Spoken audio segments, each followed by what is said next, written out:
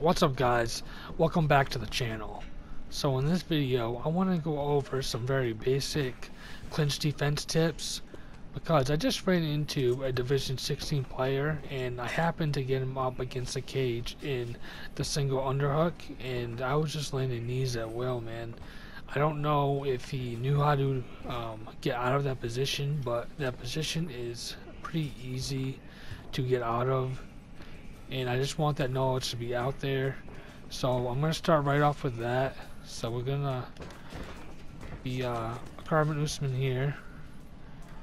I'm gonna record 2 knees, and then how I want to get out of this is, all I want to do is, as soon as I see him throwing those knees, I want to press up on the left stick. So it's up on the left stick, and here's a tip: you cannot be holding bicep control here, and that's R2. So you can't be holding R2. Watch, I'm just gonna play it, and I'm gonna try to hold R2 and up on the left stick, and watch what happens. I'm holding up on the left stick while holding R2, and I can't get out of this. And I believe that's what that guy was doing. I don't know, I was in the fight, maybe I wasn't really paying attention, but I just know he was eating his knees. And you know, that's a Division 16 player. He should have known how to get out of that position, at least. That's my opinion. Nothing, you know, against him, but I'm just saying this is something that everybody should know, I guess. So I'm gonna play him throwing the knees, and I'm just gonna hold up on the left stick here. So boom, I'm out. So let's go back in to single under. I gotta re-record him throwing the knees, and then I'm gonna hit the playback, and then just up on the left stick, and I'm out. That's all you gotta do. But just remember, you cannot be holding R2.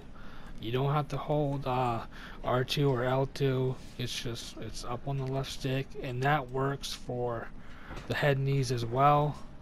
If your opponent's throwing punches, you have to go towards the open side. So let's go over that real quick. So let's just have him throw some punches. And you can actually stop this with the R2. You can block these, but that's pretty obvious. But let's just, you know, boom, I'm out. So that's just towards the open side. That would be down. And obviously cage position depends on which way you're gonna go. So let's be Carter Usman again. Clinch. So if he's gonna knee you, you want to go towards the underhook that he has. Boom, just like that. So alright, let's move on to the next thing. And I've seen a lot of people ask how to do this, and that's this right here. Boom. Now you have reversed the clinch on them. So this works when your opponent has you in the single collar. You cannot do this when they have the Muay Thai clinch. See how Karma Usman's both hands are on my neck? I cannot. I can punch him, but I cannot reverse the clinch on him when he has the Muay Thai clinch.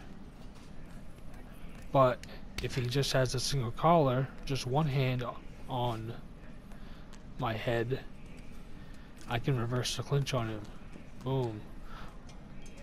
Prioxis uses this technique. I've seen Marshall Mine use it, because from here, you know, you can pretty much break away, you know, and then you're back to striking.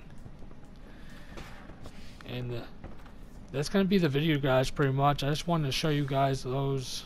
Oh wait, I didn't tell you guys how to do that, did I? What an idiot I am. So how to do this and I cannot be in the clinch. So he clinches me. All I'm going to do is hit my clinch. Boom. And that's R1 and square and your jab button. So Kamaru Usman, he's going to clinch me, and then Gilbert Burns, R1, jab. You don't even have to hold it. And then you're in, you know, you can reverse the clinch on them. I suggest you try doing this very quick, because most people will get you clinch and they'll try to throw knees right away. So if you're going to try to reverse the clinch on them, you want to do it right as soon as they clinch you. Boom. And then you can, you know, control them or just break out. However, whatever you want to do, whatever your strategy may be, that's what you want to do. So now, since I've explained that, that is going to be the video. I'm sorry about that, guys. I kind of rushed myself, but I hope this helps somebody. I know this is a tutorial that's kind of late in the game, but I figured I would put that out there because, man, you don't want to get beat by this, you know? You don't want to get beat by, you know, a guy throwing knees, because people will take advantage, you know? Like, these knees will rack up some body damage, like, really quick, you know? Just, left sticking down or left sticking up, whatever the underhook, you know, you want to go towards that underhook. And so just, and you can't be holding R2. You don't have to hold, you know, L2. You just left stick down or towards the underhook. So yeah, guys, like I said, I really hope this helped somebody, and if it did, please leave a like, subscribe if you're new, and if you'd like to see more, just let me know in the comments, and I will try to get out anything that I can help you guys with. Alright, guys, I'll see you in the next one.